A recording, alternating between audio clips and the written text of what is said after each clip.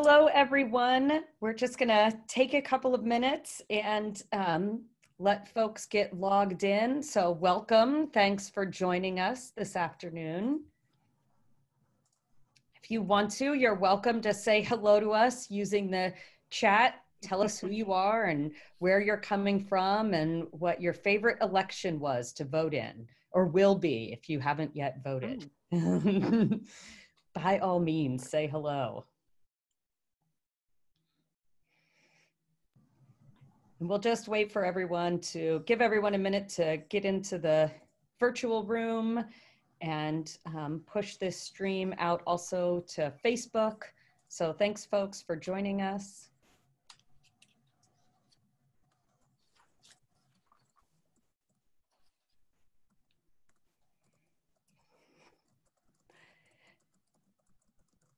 All right. All right, we have some voters. 1992, first election you were old enough to vote in. Thanks, Matt. Oh, voter education from Multnomah County. Oh, thanks, everyone. Favorite election so far, 1972. Lori's got her eye on this fall, I think. So we're just welcoming everyone into the room. If you want to say hello and use the chat and tell us your favorite election that you voted in so far, or one that you're eagerly anticipating. And thanks for joining us. Just give it a couple minutes and make sure everyone can get in before we formally begin the program.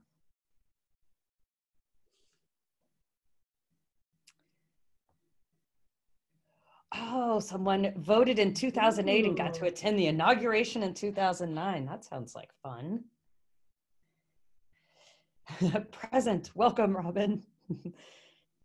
Thanks for saying hello, folks. We're just waiting for everyone to get in the room. Feel free to use the chat to say hello.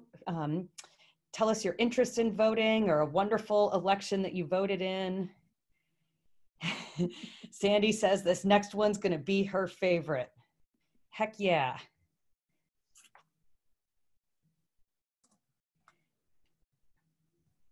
Thanks, everyone.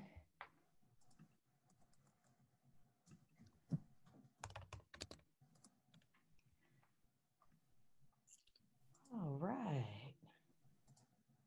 Oh, awesome. Okay, great. Well, welcome everyone. Yes, we're set up as a broadcast here. So you can see the presenters, but you won't be able to show your beautiful faces to us. So please feel free to say hello in the chat. Tell us about your favorite election that you voted for. And then we'll use the Q&A function for Q&A with all our panelists. My name's Eliza Canty-Jones. I work at the Oregon Historical Society, and I'm so pleased to welcome you all today to this program. We're coming to you today from Portland, Oregon. One of the wonderful things about virtual programs is you can be joining us from anywhere, so welcome everyone. Here in Portland, we're on the traditional homelands of the Multnomah, Cathlamet, Clackamas, Tumwater, Watlala bands of the Chinook, the Tualatin Kalapuya, and the many other indigenous nations of the Columbia River. And as always, we really encourage folks to think about the fact that here in Oregon and across the United States, you're always on Indian land. And we encourage folks to take advantage of the opportunities that you have to learn about indigenous history and indigenous culture, to learn about the theft of lands, to learn about things like termination and restoration, and to learn about the resilience and the ongoing and ancestral relationships of indigenous peoples with the plants and animals and land here in Portland and across the United States. At the Oregon Historical Society, our mission is to preserve our state's history and make it accessible to everyone in ways that advance knowledge and inspire curiosity about all the peoples, places, and events that have shaped our state. We do this work in so many ways, many of them right now virtually and online. So we really encourage you to connect with us. I think we have the next slide tells a little bit about upcoming programs. Today's program is in celebration of our exhibit, Nevertheless, They Persisted. It's a history of women's voting rights and the 19th Amendment. And sorry, we went through quickly there. Our incredible sponsors. Thank you, sponsors, for making the exhibit possible. We are open to the public from Wednesdays through Sundays, 10 till 5, with all kinds of precautions in place to make sure to keep folks safe. If you care to come visit the exhibit, please do, but also know we're keeping the exhibit open at least until mid-May next year, because we want to make sure we have the opportunity for everyone to see it. If you're not already signed up to follow the Oregon Historical Society on social media or through our email blasts, please do. We have a couple of upcoming events. One is the Chalk the Vote project that we're doing in partnership with the Oregon Women's History Consortium, which will be a great opportunity for folks to think about the history of voting rights, make sure that you're registered to vote, encourage other people to learn the history of voting rights, get registered, vote, and do some creative work around those amendments and this history. Also, mark your calendars now. We'll have another lecture on September 16th on suffrage history. And then I think our next slide tells all about other ways to stay involved. And as always, we are enormously grateful to the members and the individual and corporate and foundation donors who make the work of the Oregon Historical Society possible. Thank you so much. We're really just incredibly gratified to see fantastic support from our members and donors over the past few months. We couldn't be more grateful. And of course, the good people of Multnomah County have now voted twice to enact a modest property tax levy that supports the Oregon Historical Society and 4 historical societies in East Multnomah County. So thank you, Multnomah County residents. We're really grateful for that. Today's program, each of our panelists will tell a story however they see fit about suffrage and voting history that they think is important. I'll introduce each one in turn. They'll offer their commentary, their story, their history, and then we will open it up for Q&A. You can ask questions by using the Q&A function on Zoom. If you're following us on Facebook Live, go ahead and just put your question into the comment on the live there, and we will, they'll get it to me and I'll get it to our panelists. So I'm grateful, I should say, to all of our panelists. Everyone who's speaking today served as an advisor to our exhibit. OHS's Curator of Exhibits and Special Projects, Lori Erickson, is the mastermind behind the work of the exhibit, and she couldn't have done it without the incredible folks on our panel today who advised her and researched and gave all kinds of wonderful information and documents and ideas and questions. So thank you all, advisors. The work of OHS wouldn't be possible without folks like you, so we appreciate it. Our first speaker today is Kimberly Jensen, who is a professor of history and gender studies at Western Oregon University. She's a board member of the Oregon Women's History Consortium. I should also note she's a former member of the editorial board of the Oregon Historical Quarterly and guest editor of our fall 2012 special issue on women and citizenship. So Kimberly Jensen, over to you. Thank you, Eliza. I'm so honored to be part of this panel and so eager to hear what my colleagues are going to say. And I also want to thank all of you that are tuning in, and also to thank the Historical Society for having this exhibit, and especially to Eliza for her vision. The story I wanted to tell about the exhibit involves someone that I spent a lot of time with, Esther Pohl Lovejoy. I wrote a biography of her, and in thinking about what I wanted to say today, I really wanted to emphasize that she understood and tried to build the idea that the vote is a very important tool. It's not just that we have the vote, but it's that what we do with the vote, that the vote empowers us in our communities. Lovejoy was Portland's city health officer, and I've been thinking about that a lot as we've been experiencing COVID. In 1907 to 1909, she served in that capacity. And in 1907, Portland and the Pacific Rim was threatened by the bubonic plague. And she was able to use the media, use organizations like women's clubs to build a coalition to get the city council to fund cleanup measures. And she wrote after Oregon women achieved the vote in 1912, she wrote to Ruth McCormick, who was an Illinois Chicago suffragist, responding to the question, why are you in favor of votes for women? And she said, I draw on my experience as city health officer when it was men's business, and by that she meant the commercial interests of the city. When plague threatened, men on the city council voted right away to, take action against the plague. However, there was also an ongoing additional or parallel movement for pure milk in Portland. And she said, this was considered women's business, even though people sickened and died, even though she herself lost her son to what was considered tainted milk. A city full of women could not get pure milk legislation passed until they had the vote, until the cloud of the vote. And so she felt that that was one of the lessons that she learned, that yes, we have, yes, there's a lot of work to do, but the vote is a very it empowers the rest of our activism. And as I've been thinking about her, and if you could have the next slide, please. I've been thinking a lot about contemporary issues, and especially with my students who say, I don't know whether I want to vote, or I'm not quite sure that my vote will count. And I recommend to everyone Stacey Abrams' June 4th New York Times editorial, I know voting feels inadequate right now. Abrams, of course, was in the race for governor of Georgia in 2018, a very important election, and she garnered the votes. She explains in this editorial that voting makes sense if we also talk about what voting can do to empower us. If you're voting for governor, what can a governor do? The governor can address Medicare and Medicaid. In our own situation, a governor can make plans and policies about COVID.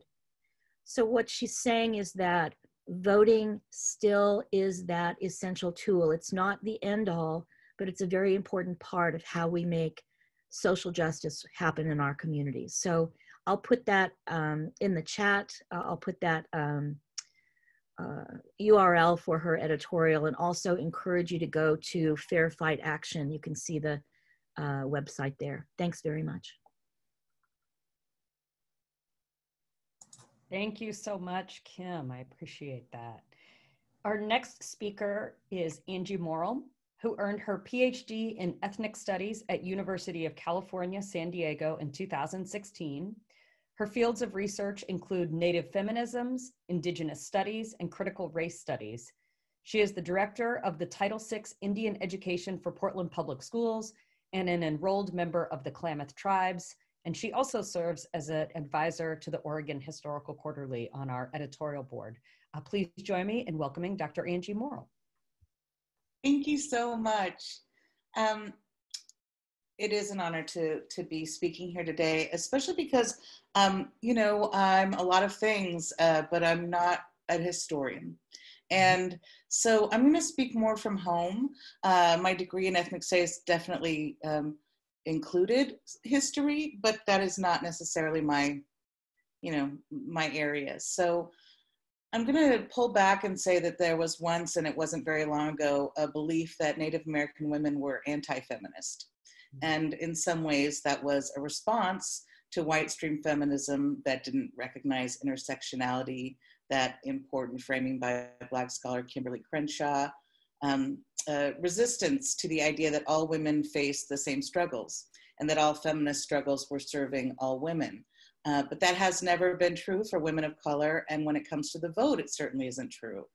But I never believed that Native women didn't care about feminism and representation, because I'm my mother's daughter, and my mother, Peggy Ball, worked really hard in the 1970s in the Native community here in Portland. The Urban Indian Council was a men's council, and she and her friends started a women's council to advise them, and it wasn't easy. They succeeded because they well, they were supported by some very wise elders. But when they first showed up, they were just asked to bring coffee to the men. But eventually they got their council, Winya. And I also remember the first International Women's Day celebration here in Portland, because I was there with my mom and my two sisters. And for every year we went for many years. So my mom taught me that Native women can and do change society. She started a group for women to talk about what they wanted, and what they wanted was childcare. But most of them were in Head Start programs, a federal program, and the model, I think more than now, was really white savior based, and they wanted their small children, our most precious little ones, to have culturally relevant childcare. And so I shared an article from the Oregon Journal with some pictures from Ikoshkosh, and then later on, they started another one called Pacific Indian Preschool Education Pipe. And I still have people, including like Laura John, the Portland's tribal liaison for the city, was in my mom's preschool class, and a woman I work with, Sunshine Guzman, and it was an important thing to have for our children when they can see themselves reflected in the people taking care of them. But so thinking about the past, one of the reasons I'm talking from home is because the archives don't support all stories. If narratives don't fit some ideas and major narratives that are being told, then they're just not there. And so you have to read the absences, because if you don't, then you just continue to tell stories that support white supremacy and that insist on Native absence and erasure. And my assumption is that always Native women and Native people are present, and very importantly present. So speaking of the vote, you know, although we're celebrating women gaining the vote, it wasn't until 1924 that Indians became citizens. And even then it was still up to the states to decide if Indians could vote. I'm saying Indians because this is how they're addressed by the federal government. And that wasn't guaranteed until the 1965 Voting Rights Act. And even then wasn't necessarily recognized and supported. And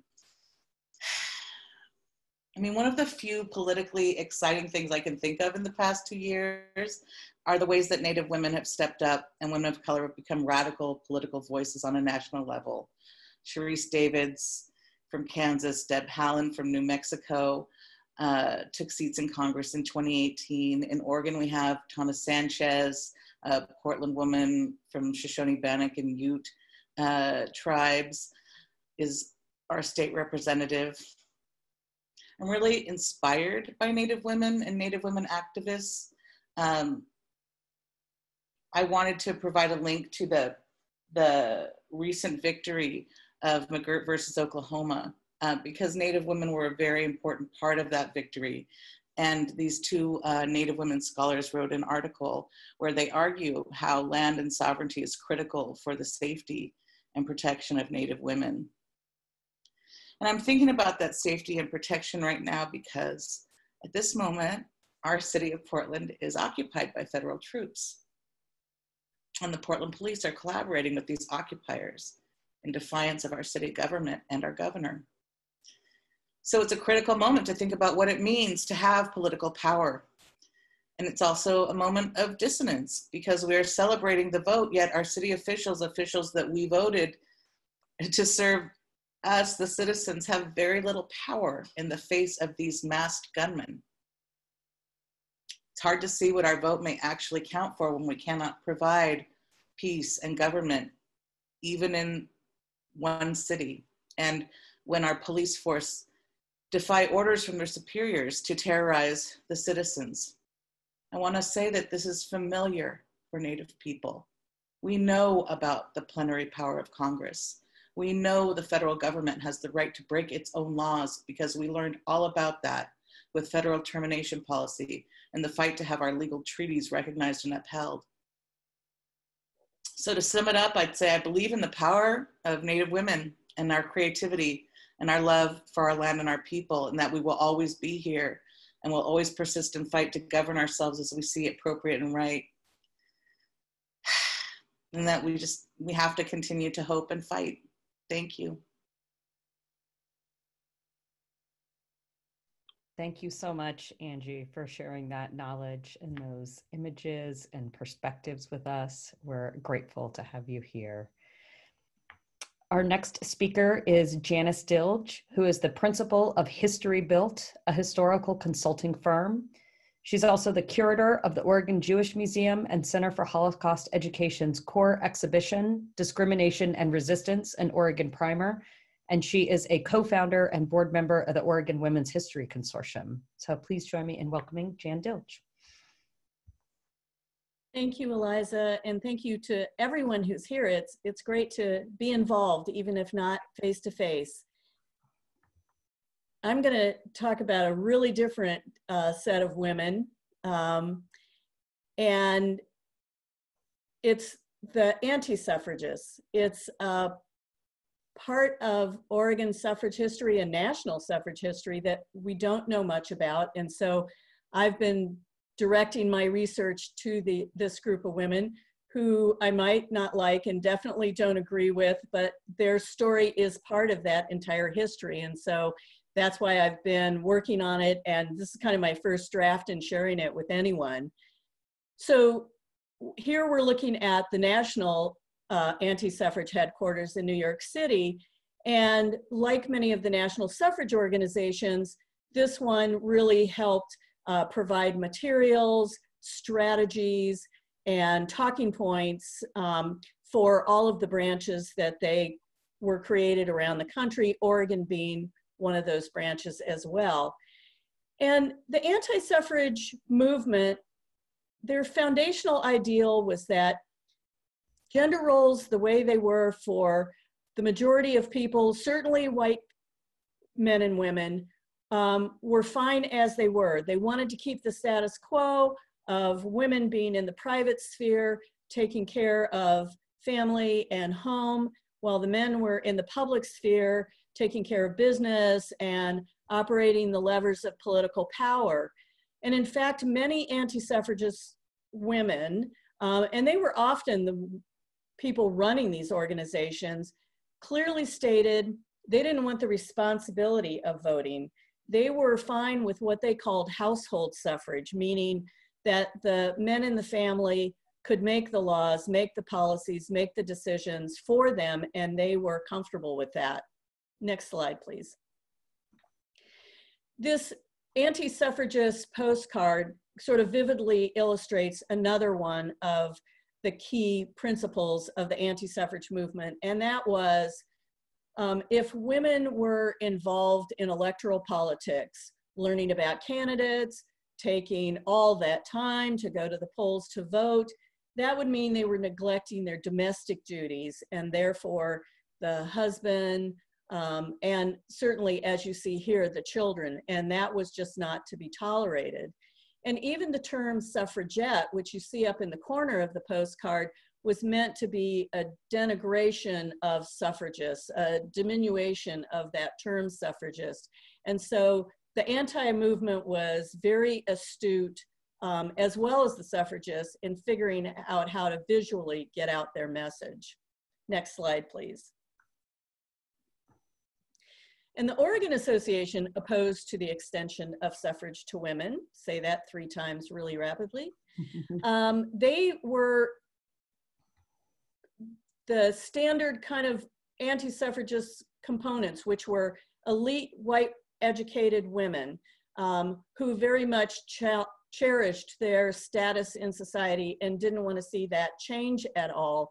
And the 4 women named or pictured here were really the heart and soul and the public face of the anti-suffragists in Oregon from 1899 through 1912. And they were not into having public events or doing a lot of public debating as the suffragists were. They really, one of their main tools was to place paid political ads.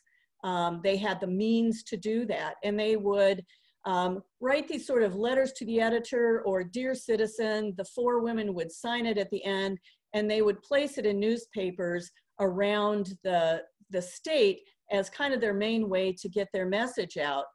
But because Oregon voted more times than any other state on the topic of women's suffrage, the fact that this had been voted on over and over again became one of Oregon anti-suffragists' strategies and talking points. And so they would do interviews or do these paid ads that were saying, suffragists, Oregon men have voted down extending the vote to women 2, 3, 4, 5 times.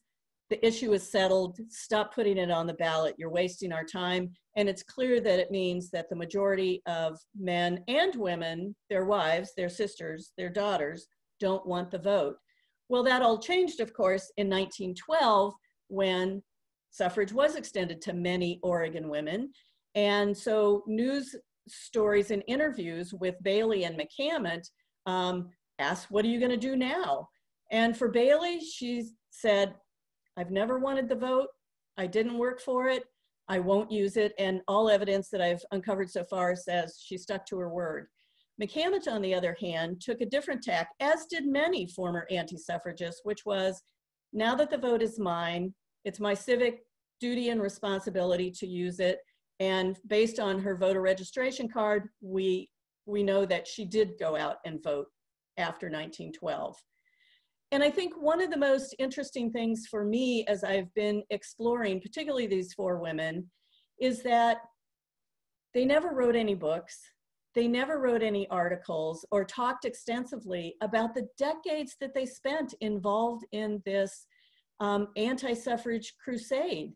And in fact, even looking at the obituaries of these 4 women, they were long lists of their philanthropy, the civic organizations, the cultural organizations that they were involved in.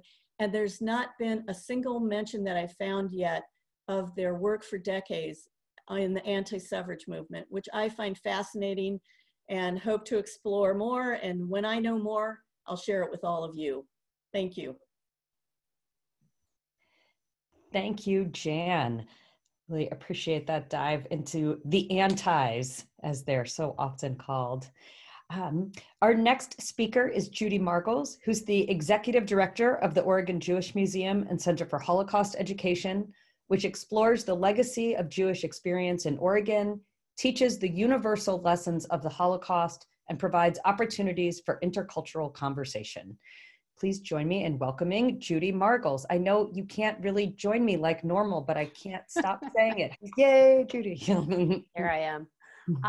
Thank you, Eliza. I also feel so fortunate to be with all of you, all of these great scholars who continue to inform our work at the museum. I also want to just do a little shout out for historian Ellen Eisenberg, who has also been instrumental in helping us know more about Oregon Jews and women's suffrage. So I'm just going to focus my brief remarks today on what can only be called the equivocal response of Portland's Jewish community leading up to the 1912 vote. So I'm just going to sort of go a little chronologically, tell a few stories on the way. So at the time that Oregon started to introduce the measure to vote, the Jewish residents mostly had come from an immigration from Central Europe that had begun in the 1850s. There were Jewish men who eagerly involved themselves in city and state affairs. Jewish women were doing what many women were doing at the time. They cared for their families, they helped in family businesses, and they found ways to speak out about issues that concerned them the most. Before the vote in 1884, we really looking at just a very slight involvement of the Jewish community, but there's one particular firecracker who needs mention, Alice Friedlander. In 1893, she was 17 years old. She spoke at the Portland Press Club, where she so passionately proclaimed a woman's golden era, a time when the whole great world of activity is calling upon women, and neither the attainable information nor skill unfits a woman for home and its sacred duties. Yay, Alice, right? But we'll see Jews becoming a bit more vocal in the lead up to the second vote in 1900. In 1896, when Susan B. Anthony returned to Portland to address the first annual meeting of the Oregon Congress of Women, there were several Jewish-owned businesses who showed support by advertising in Congress's program. Josephine Hirsch had founded the Portland chapter of the Council of Jewish Women just 2 months earlier. she reported at the convention about the council activities. Her husband, Solomon Hirsch, openly supported women's suffrage, announcing, quote, "I am naturally conservative, but I advocate women's suffrage because it is right." Abigail Scott Duniway would go on to describe Solomon Hirsch as one of her early co-workers. Jews were not on the same page, however. In an 1897 speech at Portland's Beth Israel Synagogue, Lucius Solomons, who headed the California International Order of B'nai B'rith, spoke out in opposition to suffrage, stating that the home is the sphere for women to guide the reign of government. This would result in greater emancipation than all the struggles for the ballot could procure. Unfortunately, his words appear to have been received without opposition. And after the failure of the 1900 vote, we're seeing only a smattering of Jewish support.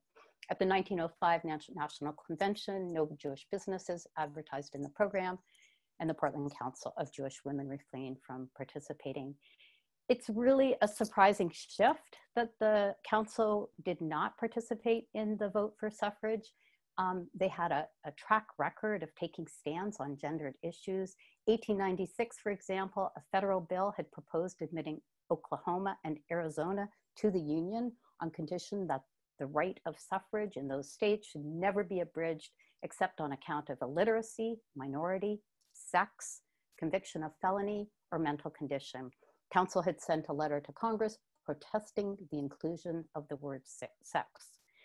So the local chapter's silence at the National Convention, it really indicates the complexities of suffrage support when set against the interests of the community, and was likely related to a second perennial ballot issue from the same period, prohibition. Duniway and others had tried to separate suffrage and prohibition, but the Oregon prohibitionists supported the suffrage cause in the belief that, once enfranchised, women would vote for a dry state. Many within the Jewish community had businesses tied to the sale of liquor. A vote for suffrage could mean a loss of business. Thus, the Jewish community continued to exhibit lackluster support in the 1910 vote. Josephine Hirsch pushed the council to endorse women's suffrage, but the council declined to back the campaign formally, stating the need to focus on philanthropic goals. To prepare for the 1912 vote, as we all know, Oregonians created a host of new suffrage leagues, but not one for Jews. Here, Josephine Hirsch emerged as a key leader. She founded and chaired the Portland Equal Suffrage League. Apparently, she was so dedicated to her work that she installed a telephone plug in every room in her home so she could get incoming suffrage calls wherever she might be. Suffrage gatherings in her home made the society pages and were credited with converting some of those most staunchly opposed to the suffrage cause. And then there was one of my favorites, the Oregon Jewish Booster Club. They dedicated themselves to supporting the measure, consisted of Jewish boys. They had a girl mascot. These were kids from the Eastern European immigrant neighbor of South Portland. This was an emigration that had started at the beginning of the turn of the century. So you're going to see other Jewish immigrant groups getting involved for the 1910, the 1912 vote. The months prior to the November 5th election, there was a flurry of activity on both sides of the campaign. When Elizabeth Nichols lectured in Portland in October of 1912, the Jewish Tribune, a local newspaper, they'd been previously opposed to suffrage, but they profiled her favorably. However, right before the election, the paper ran an anti-suffrage editorial entitled "A Protest," where the editor enumerated arguments against women's suffrage and noted that the material was not a paid advertisement. On another page, however, the paper ran an item headed "Women Should Vote," and they numbered 10 reasons why this was true. And barely 2 weeks before the vote, you have the president of Beth Israel Synagogue, Sig Sichel, delivering his annual address to the congregants. You would think maybe he would mention something about the vote. He does mention Jewish women.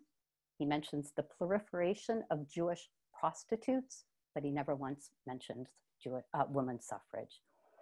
And I'm just going to end with a story I think speaks to this present moment. It comes from an oral history of Carrie Hervin in our collection.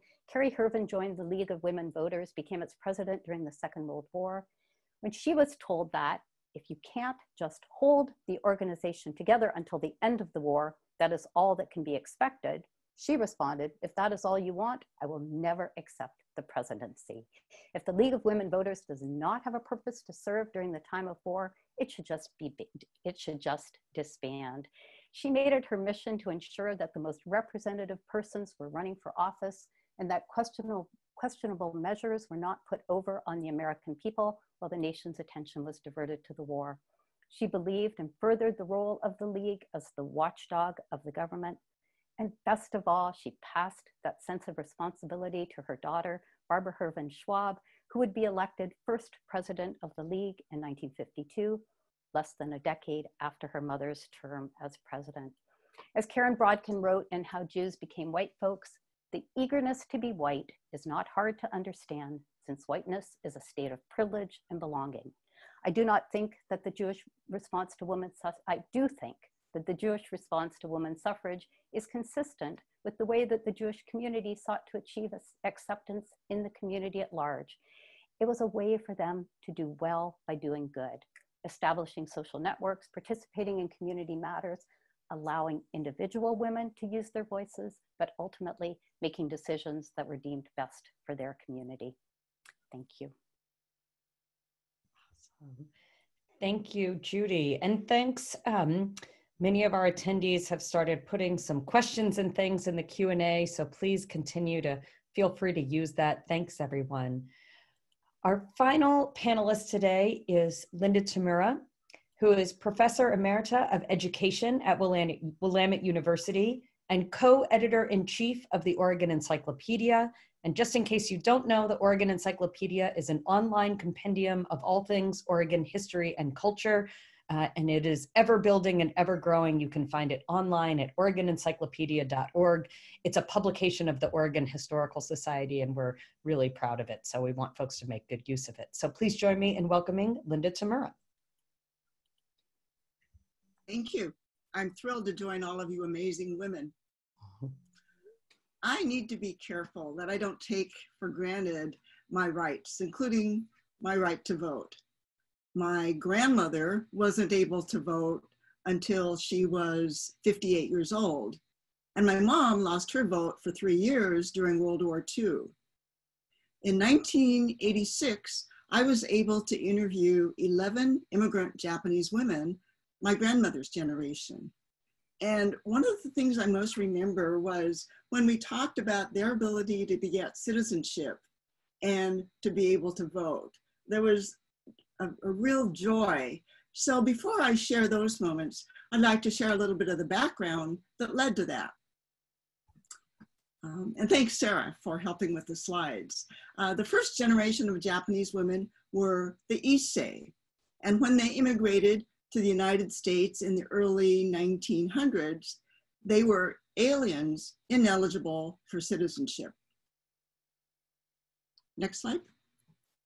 They worked alongside their husbands on farms, in hotels, in stores. They weren't visible, but they sacrificed.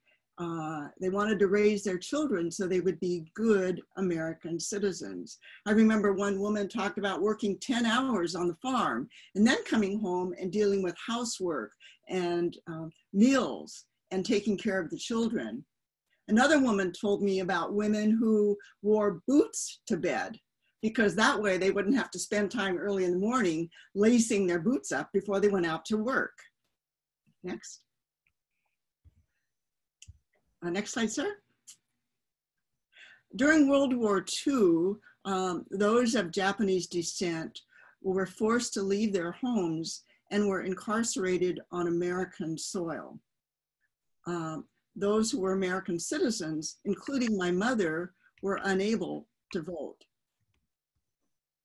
Next. When they returned to my hometown, in fact, there was not a warm welcome, and they were discouraged from coming back. In fact, there were petitions signed by more than 1,800 people telling them not to come home. And still, they chose to make America their home. Next. In 1952, the McCarran-Walter Act passed, and that allowed Issei and other Asian immigrants the chance to apply for citizenship and also to vote. In Hood River, they took naturalization classes where they studied American government and US history. Next. And in 1954, 27 of them, including my grandparents, were able to gain citizenship. Next. Mrs. Hama Yamaki told me that she studied with her Japanese dictionary right next to her Manual of American Government and History. I studied the questions, she told me, and I practiced writing out the answers. My husband and I quizzed each other. I even learned the Pledge of Allegiance in case they asked me to recite it. I studied so hard that I felt I just had to pass. Afterward, she wrote a haiku about that experience. After I was older, I achieved American citizenship and greeted a new year. This is Mrs. Hama Yamaki. She told me, I felt privileged to be able to cast my vote. Excuse me, Mrs. Tay Endo. Thank you. She said, I felt privileged to be able to cast my vote. We studied sample ballots and we talked to our friends about issues that were coming up. I finally felt, she told me, that my one vote may have mattered. And finally, Shizue Iwatsuki. In 1923, she co-organized the Japanese Women's Society of Hood River to help immigrant women learn American culture. She was the first Hood River Issei woman to gain her driver's license so she could run errands for other people. And when her husband fell in the orchard and became paralyzed, she ran the family's 20-acre farm by herself. In 1974, she was honored by Emperor Hirohito for her poetry, and that same year, she was named Hood River Woman of the Year. She wrote a tanka poem after this. A naturalized citizen now, I have the right to vote. So today, I climb the steps of this building. Let's keep climbing. Thank you, everyone. Really appreciate this huge variety of perspectives. And so we're gonna throw it open to questions now. We have a few questions already, so thanks for everyone who has sent those in. And some of the questions have to do with the anti-suffragists and these ideas of being opposed to suffrage. So there's a question from someone of whether there was, if any of you have found evidence in your research of women of color who were opposed to suffrage. And then there's another question that has to do with citizenship privileges, or which are racialized or gendered peoples. That's an example that spreading those citizenship privileges can be read by dominant society as a reduction of the rights for the privileged. And so perhaps the anti-suffragists were assuming that if all women could vote, then their privileged status, perhaps a privileged status of whiteness or of class, might be reduced. So can any of you speak to some of the anti-suffrage evidence that you found in your research and how it might have intersected with race and class in ways? And I would say you can also extend this out to citizenship if it extends there, but not exactly to suffrage. Any thoughts on that? I haven't yet, but I'm early in my research, found anyone other than white women who were anti-suffrage. I expect to find some, but I just haven't as of yet. And at least in Oregon, it didn't, you know, who was going to vote, whether that would be diluting, you know, white power. None of that really has bubbled up yet. I think part of it is because the suffragists that I have discovered and researched so far, you know, they were in positions of power and privilege. They didn't necessarily feel the need to be public about their views. They were kind of running things from behind the scenes, as were their husbands. And so it's going to take some more deep dives, which I'll be making, but that's what I know at this point.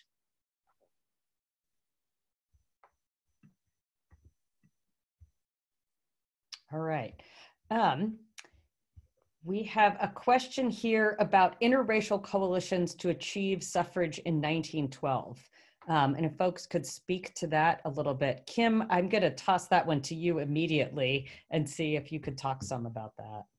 Sure.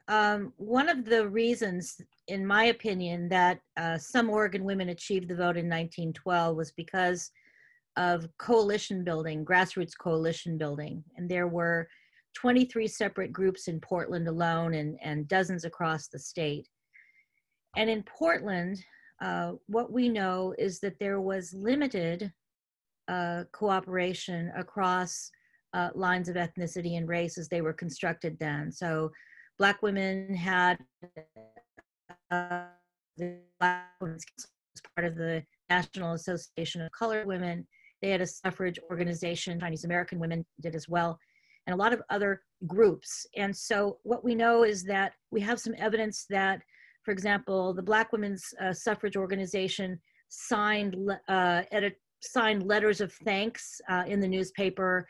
They were part of that coalition, and there were forums and speakers and so forth. And so this was, there's evidence then that there, in this common goal of achieving the vote, that there was some cooperation. Obviously, this was limited, and it was limited by not being an outreach to all groups.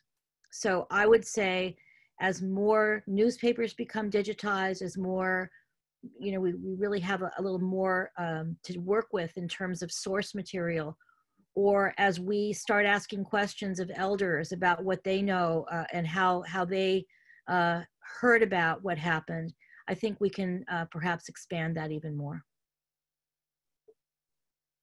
Thank you. There's a question that has to do specifically with where did Jewish women stand on populist causes in the 1910s? And the questioner is thinking about the different cleavages of voting and assumptions of voting patterns based on what they're calling identity politics. And I wonder if, I think it would be really interesting to hear you, as many of you as care to, speak to some of the ways that you see identity, the intersectional identities of women impacting their votes or not. In different eras or forums. Would you speak to that a little bit?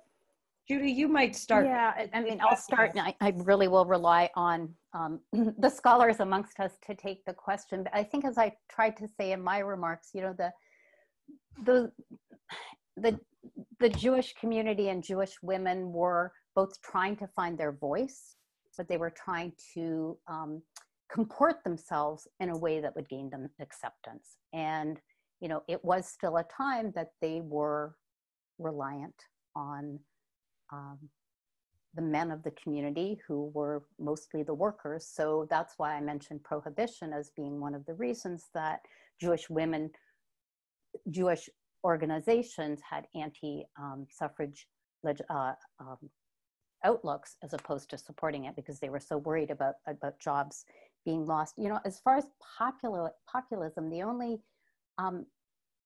suggestion, I'm not sure I really know enough about it. I mean, there's this theory that, again, the Jews were very, very interested in allowing bartering at a time in their businesses with the farmers who would come in from outside of Portland. That bartering was something they would do at a time where others were saying cash only, right? So again, it was all this looking for acceptance. So even during this time of populism, where cash was what most businesses in downtown Portland required, the Jewish merchants, but these weren't women, of course, the Jewish merchants were saying, go ahead and make a barter with us and we'll accept. So again, that's all speaking to their interest in just a general acceptance in the community. So thank you. Anybody else want to speak to that?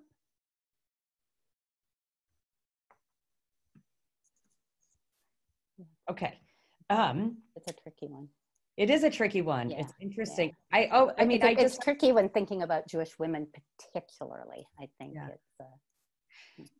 I always love the quote from Esther Pohl Lovejoy that we used years ago, Kim, in the title to Kim Jensen's Oregon Historical quarterly piece on her in the 1912 campaign. And talking about the 1912 campaign, she said there was neither head nor tail to the campaign. And she was answering a reporter's question about how women would vote. And she would say women would vote exactly as how they have campaigned, that they would vote their own personal interests and they were not a singular block. Have I got that basically right, Kim? Fabulous. Okay. It's one of my favorite quotes, I think. And I will just add, here's the lovely thing about Zoom. My wonderful curator of collections, Anne Levant Paul, just texted me and said, and it's a good point. There were at Beth Israel, which was the first synagogue in Oregon, founded 1858, but they had a free kindergarten for all before there was a public school system. So, there were ways that I think women were looking at education, that Jewish women were looking at ways to educate the entire population. So thank you, Anne. Yeah, thanks, Anne. Angie, there's a question for you that has to do with the impacts of settler colonialism on Native women's power within their communities, and sort of this idea of enforced gender roles coming from the settler colonizers, and how much of an impact that had on Native women's power in their communities. And can you speak to that? I can. One of the things that I try to put across when I talk about, the general Native history and teach Native history is that depending on where you are in this nation, you were colonized at a different time in a different way by different people. However, these ideas of whiteness and heteropatriarchy certainly affected our communities, right, really strongly. However, there have always been people resisting those ideologies. There have always been people who were going to attempt to live traditionally as much as possible, people who refused boarding schools, people who used those sites as sites of resistance as well.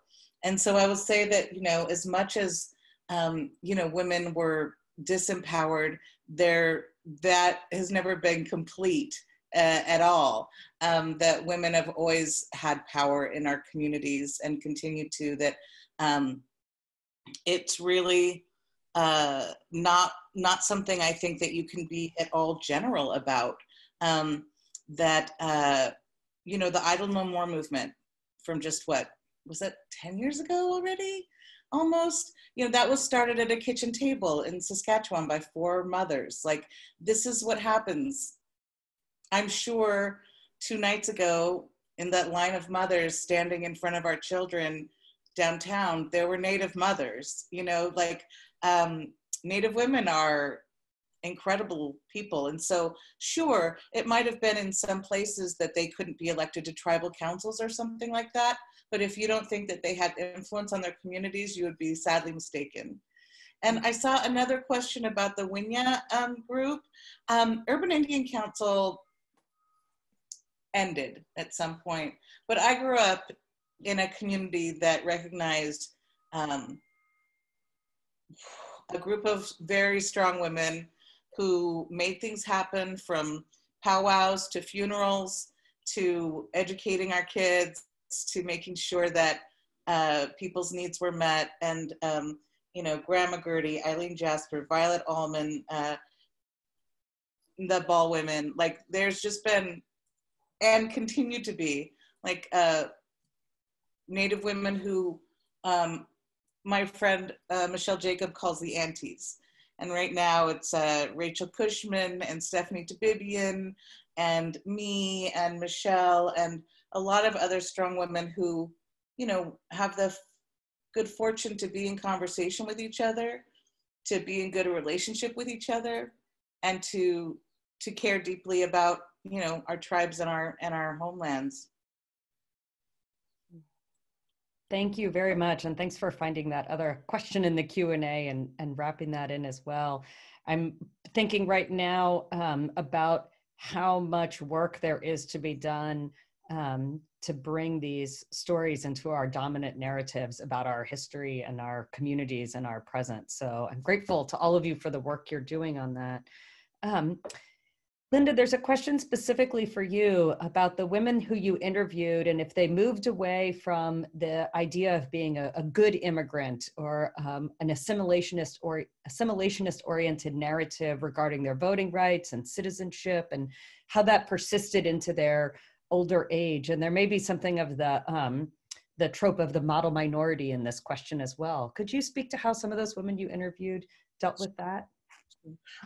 First of all, when they came from Japan, the Onna Daigaku, which was the greater learning for women, was very prominent. And that really said that when you're a kid, you follow the dictates of your father. When you're married, you follow the dictates of your husband. When you're older, you follow the dictates of your elder son.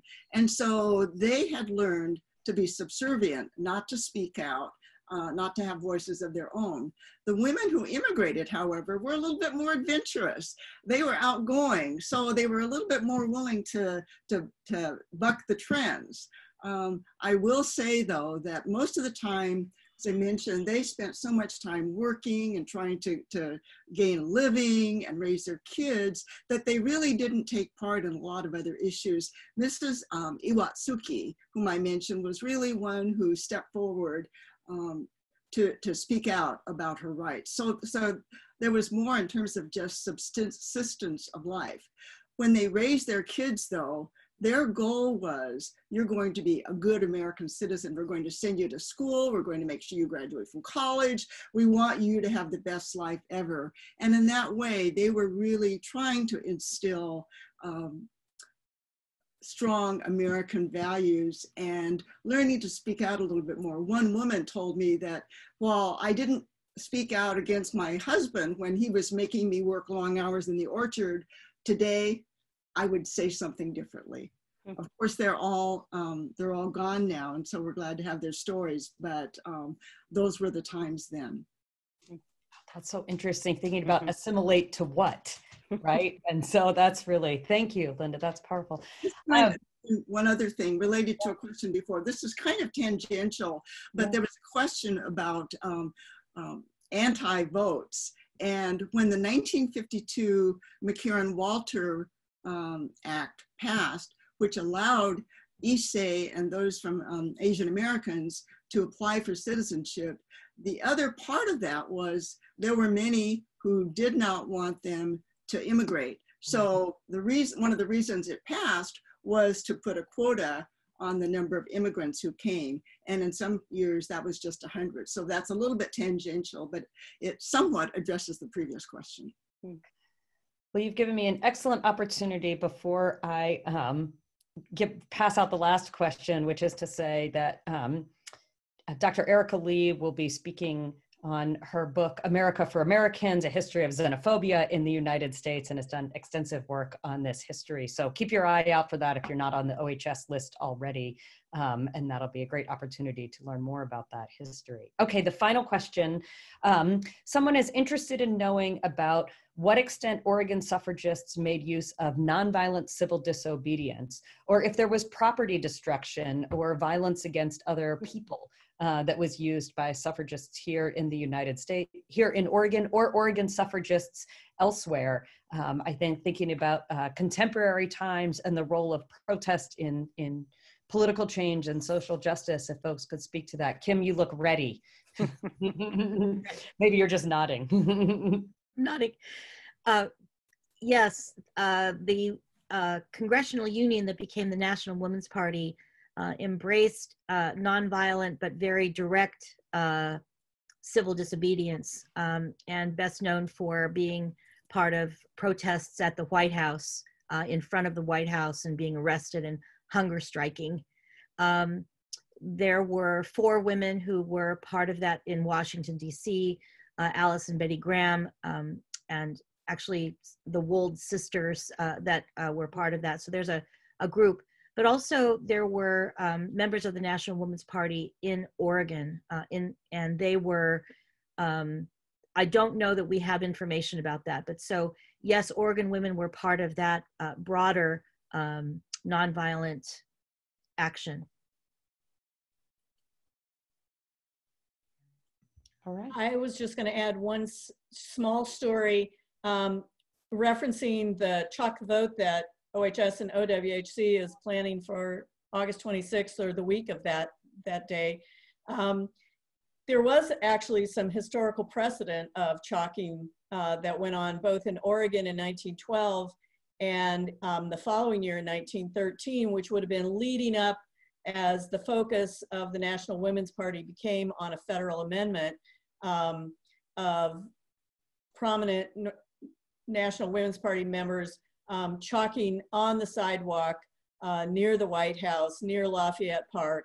And in fact, they were arrested, and their action of merely chalking the phrase "votes for women" or the time and the location of a rally or a meeting or a lecture was considered radical at the time. So I think how we define things and the terms that we use change over time. But again, I would consider that nonviolent, non-destructive behavior and activism.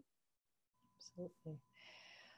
All right. Well, thank you, everyone. Thanks to all of the attendees for taking an hour to spend with us, learning this history and thinking about its deep connections to now and the past.